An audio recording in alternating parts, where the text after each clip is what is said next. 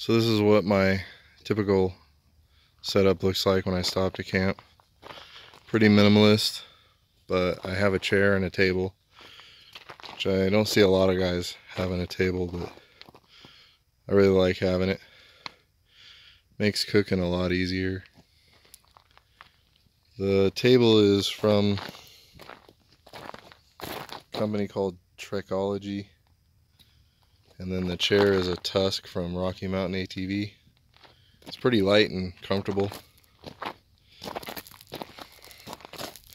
Pretty nice to have at the end of a day of riding. The tent is a MSR Hubba Hubba NX2. It's the same as what I had on the KTM, it's just a two-person version, so I have a little more room. And the sleeping bag is a Big Agnes. I think it's called a backcountry bed. It's really comfortable. And it's pretty warm. But it's the Big Agnes.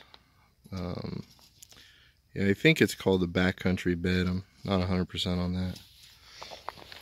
And I didn't inflate it, but I have a Sea to Summit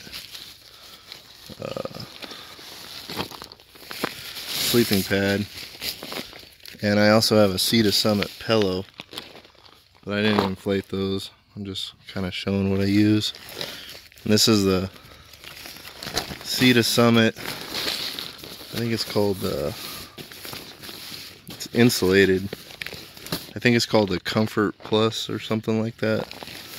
But it's just an insulated inflatable bag. And then the bag that holds it is also an air pump. You just fill it with air, and then it's got a valve on the bottom for inflating the sleeping pad, and it also works on the pillow. So that's pretty much my setup. The only thing that I didn't show that I bring is just a small little bag of clothes and toiletry items. And that's pretty much it.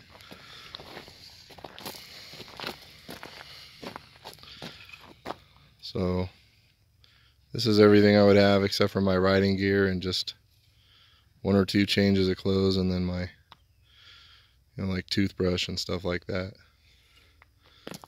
And that's the bike all covered in the empty bags.